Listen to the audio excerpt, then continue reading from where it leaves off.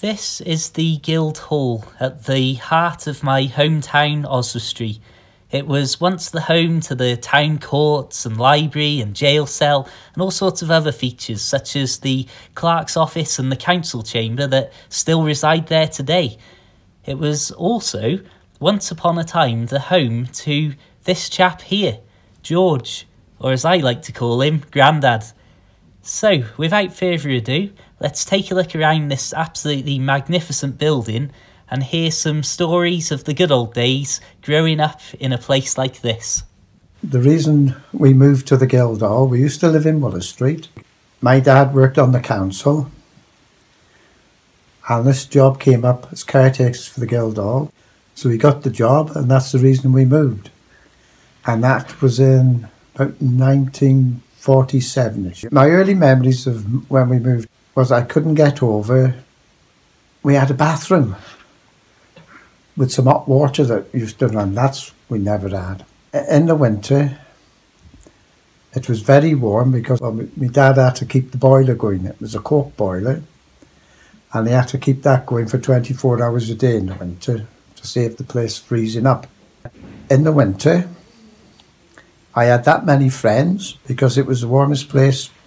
So in the winter nights, we'd have loads and we'd be in the passageway playing, or better still, some nights we could go up into the Guildhall, upstairs into the Guildhall, and we could go up play in the courtroom, and we'd be a judge and all the rest of it. They had steps leading from the courthouse, the court, down into the cells, but you can still see from outside the bars over the window. And that's what we would do, bring the prisoner up. Or he's going to be sentenced, take him down. And that's how we used to play. And then other times, we'd play hide and seek. Still with all these many friends, which I never saw in the summer. Inside one of the offices, there was a spiral staircase going up into the library. So at the weekend, Friday night, we would go up, borrow a book, and that would be us for the weekend. We'd read that book and then take it back on the Sunday. In the summer, it was the coolest place in the town because the heating was off then, so it was quite cool down there. But we didn't have many friends playing then, but always in the winter we had loads of friends. And I can remember in the courthouse where we used to play, they used to be looking up at where the magistrate used to sit.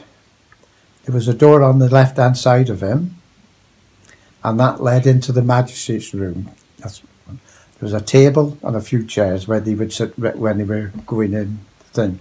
And on a Saturday night, my mum and my granny and myself would go up there, sit on the chairs about 8 o'clock on a Saturday night.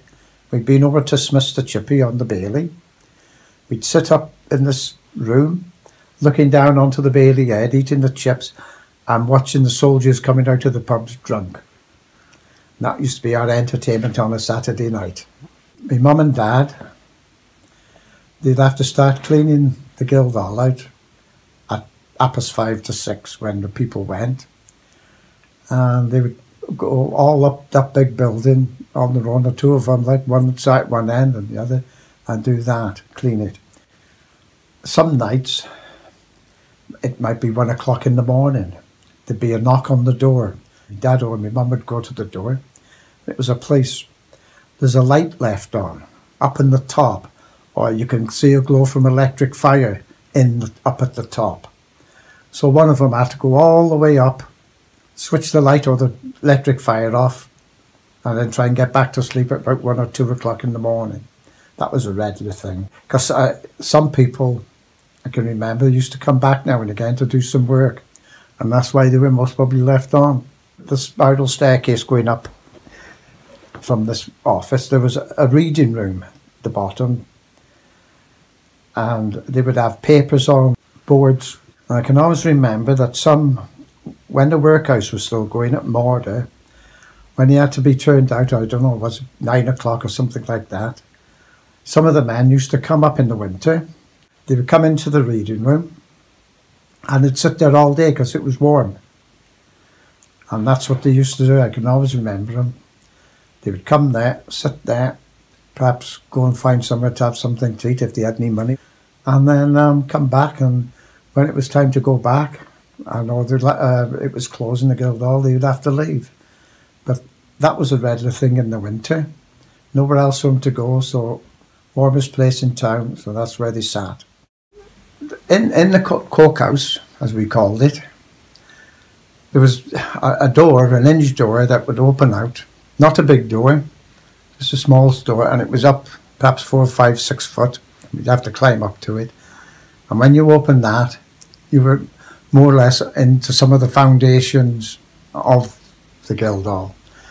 Loads of rubble, brickwork, old pillars holding different things up, and very dirty, as you would imagine, and very dark, so we didn't know what was running around in there. You can imagine there must have been something. And it wasn't really a place you would like to go on your own, because if somebody closed the door behind you, that would be the end of it. You'd be part of the foundations for life. So on that dire note, I think we will draw that section of the video to a close. But don't worry, I've got loads of recordings of my granddad already, and we've got some ideas for some more specific stories and footage that we will be filming and putting together in the future. So please do stay tuned, like the Facebook page IC Oswestry for more things, or tune into Sort of Interesting on YouTube for more from the local area.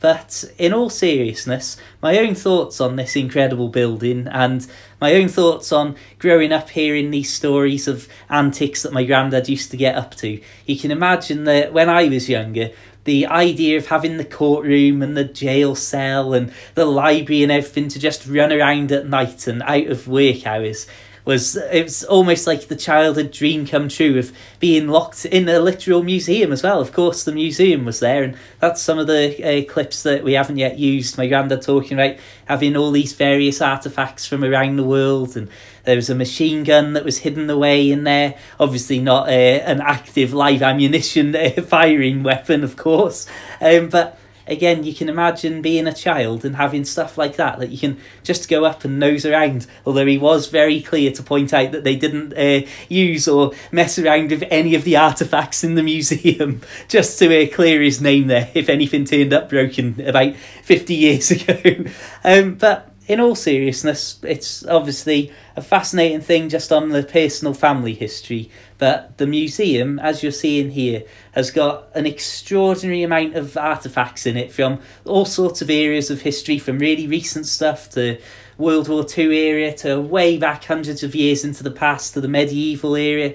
And of course, Oswestry's got the Iron Age hill fort right on the outskirts, so there's just so much history all around the place. I also want to make sure that I say an absolutely massive thank you to everybody who works in this building, as there's a lot of staff involved, and you've got some people in here so knowledgeable about Oswestry and its history that even after living here for 32 years and in the surrounding area, I feel almost as if I've never stepped foot in the place when you hear just how much knowledge and there's just some fantastic people here, and I'd like to thank everybody for humouring me and also for taking me around this building, especially while the museum was closed and it was all quiet, so I could have a good nose around and see some of the parts that aren't normally open to the public, so that I could see places that my granddad has talked about in the past. And again, I just can't thank everybody involved in this building, the museum and everything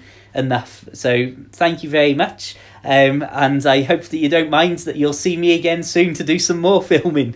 In the future, I'll be looking more specifically at some of the objects in the museum, as again, there's just some fascinating stuff here, and there's stories that I'm sure that even a lot of local people haven't heard. And well, hopefully you'll tune in to Sort of Interesting on YouTube, to Sort of Interesting on Facebook and the IC Oswestry Facebook page.